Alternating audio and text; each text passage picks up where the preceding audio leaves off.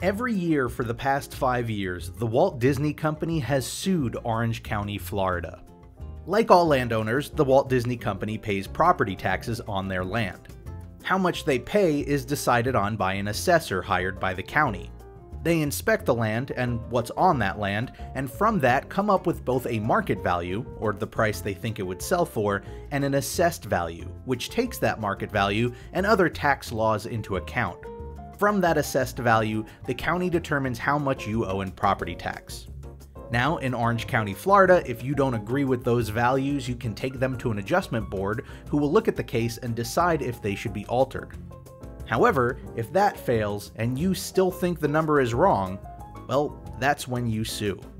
That is what Disney has done for 5 years in a row now.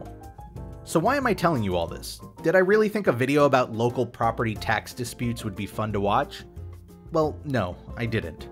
What I did find interesting though is that if you look at the paperwork for the lawsuits, it lists out the values that the county assigned to all of Disney's parcels of land. In other words, we get to see, at least from the perspective of a team of 24 property assessors, what every theme park and resort is worth if it were to be sold.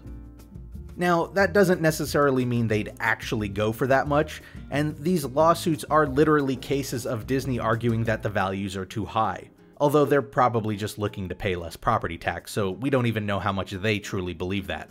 It's also difficult because property appraisers typically look at similar sales to try and come up with their market value, which is easy to do with houses and to a certain extent resorts, but not so simple when it comes to massive one-of-a-kind theme parks. All that to say, take these numbers with a big grain of salt. In any case, let's look at what our favorite theme parks and resorts are worth to Florida. Let's start with the big ones, the theme parks.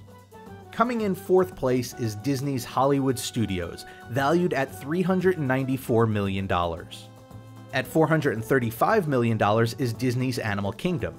Now, just prior to the opening of Pandora, it was valued at $338 million. So it'll be interesting to see what value Hollywood Studios gets this year with Galaxy's Edge.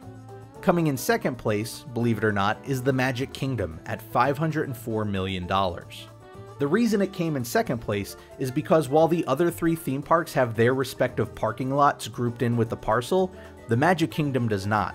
In fact, the TTC itself is split into 2 parcels, with the center itself being valued at $23 million and the parking lot being valued at $65 million. If you put the 2 together and added it to the Magic Kingdom, it would sit at 1st place at $592 million. But it doesn't, so instead 1st place goes to Epcot at $539 million. As for the water parks, Blizzard Beach is valued at $63 million, while Typhoon Lagoon at $49 million. It's kind of wild to think about, but the TTC parking lot is valued higher than both of the water parks. Now, onto the resorts, of which there are many. Coming in last, you've got the Wilderness Lodge Resort at $83 million, followed by Fort Wilderness at $137 million.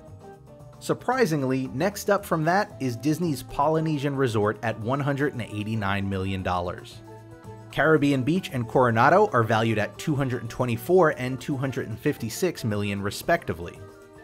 Contemporary at $258, the Boardwalk at $264, and the Animal Kingdom Lodge at $270 million. Pop Century and Art of Animation are valued at $307 million and $349 million. The Yacht and Beach Club are collectively valued at $353 million. Then you've got Old Key West at $365 million. Next are the All-Star Resorts, valued at a combined $462 million. However, they're also not part of the same assessment system because those 3 resorts actually sit in Osceola County, not Orange County. It's the same reason why if you stay at either of the 3 resorts, you're taxed at a different rate than any of the other Disney hotels. It also seems a little unfair since it's 3 resorts combined into one, but that's just how these parcels work. Coming in 3rd are the combined Port Orleans resorts at $473 million. 2nd place, at a valuation of $489 million, is the Grand Floridian Resort and Spa. And lastly, at $663 million in market value, is Saratoga Springs. I wasn't expecting that either. Disney Springs was a bit of a pain, because the parcel is split up into lots of smaller parcels for many of the shops and restaurants. The 32 parcels combined, however, put a total value of Disney Springs at $489 million, with the largest single shop parcel being Planet Hollywood at $21 million. And all of that is just the notable stuff. For all of the developed land Disney owns in Central Florida, there's even more that guests don't really get to see. All in all, Disney World's collective market value exceeds $8.2 billion, and that amounts to over $80 million in annual property tax. As for the lawsuits, most of them, including the ones that started 5 years ago, are still in the works. Now, for the record, Disney paid the taxes that were levied against them. What they're doing is looking for an adjustment and a refund. So while they obviously want to pay less in taxes, it's not like this is some trick to avoid paying property tax altogether. They're also not the only ones to go down this route.